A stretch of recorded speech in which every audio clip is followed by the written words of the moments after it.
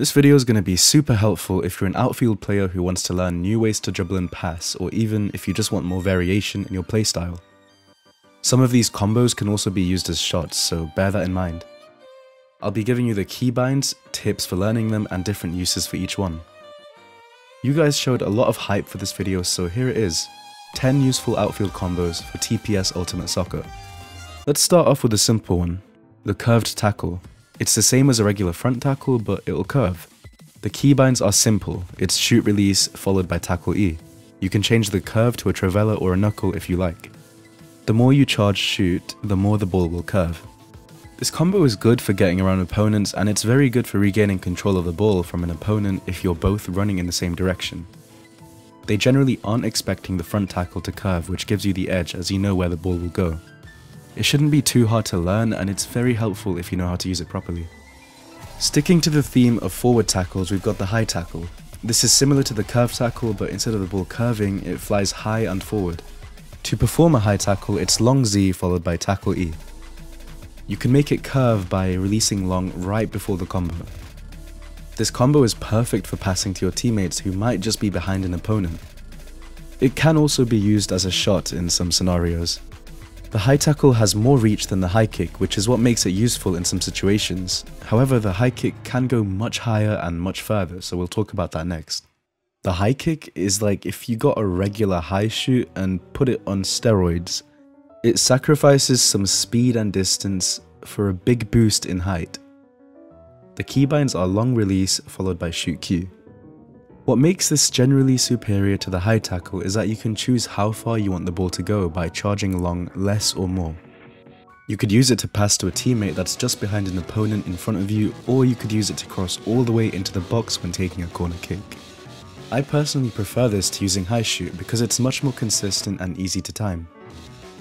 The power slide tackle is one of the first outfield combos most players learn. As the name implies, it is the result of adding more power to a regular slide tackle. The keybinds are long Z followed by left click on tackle. It's one of the most popular combos for defending and passing as it can easily take opponents by surprise. Just a side tip, the sooner you touch the ball in the sliding animation, the further forward it will go. Keep this in mind when learning to aim it well. It is possible to use this to shoot on rare occasion, however don't expect to score that many goals using it on a good keeper. Next up we have the high flick. I know this one's a big reason a lot of you clicked on this video. It looks hella cool when you see a high level performing a chain of high flicks down the field. To perform a high flick, it's long Z followed by tackle C. You have to do it quite fast, which might be a struggle for some players. You won't be able to get anywhere with a high flick until you practice it enough to press the keybinds fast. Let's say you've practiced it and you're pressing the keys quickly but it flies forward. This means you're touching the ball too early in the animation, so before your leg has even come up. To fix this, you should swing your leg around to the ball after you've pressed the keybinds, so that you touch it when the leg is fully up. You could also jump so that your fully extended leg comes down on the ball, which also works. In terms of its uses, you can use this to avoid having to dribble low-level players regularly. It can be confusing for them when the ball's flying up every second. If you're against someone who can moss well, however, this won't be a good idea as their head will reach the ball before your leg.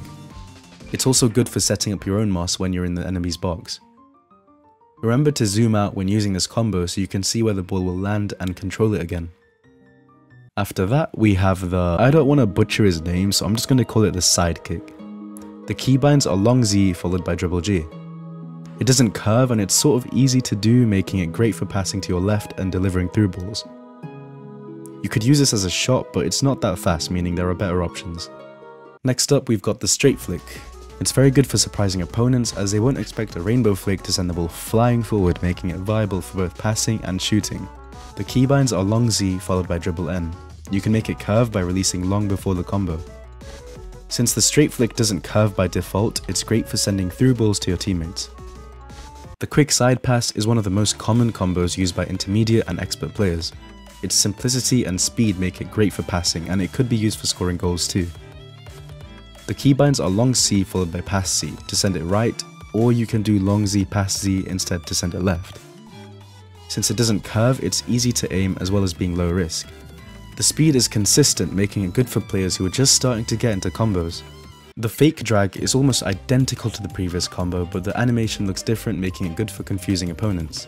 The keybinds are long Z followed by pass X, or long C and left-footed pass X for the other direction.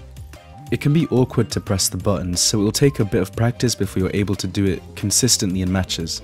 There's also a certain problem where the ball will fly in the opposite direction sometimes. I'm not sure what exactly causes this, but just be wary of your surroundings when using the fake drag. And finally we have the Sombrero, which is exclusively a dribbling combo, and probably the trickiest one on this list. It's a nifty trick for getting around your opponents when you're air dribbling.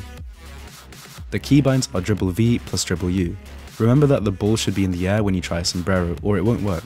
And by in the air, I don't mean it has to be that high up. You could literally just do a dribble G so that the ball comes up off the ground a bit, and then do a Sombrero and it will work. And yeah, just remember that you gotta do V plus U, and then just give it about 1/3 of a second before you actually touch the ball. That'll be all for today. Drop a like if you enjoyed the video and check this one out next. Thanks for watching.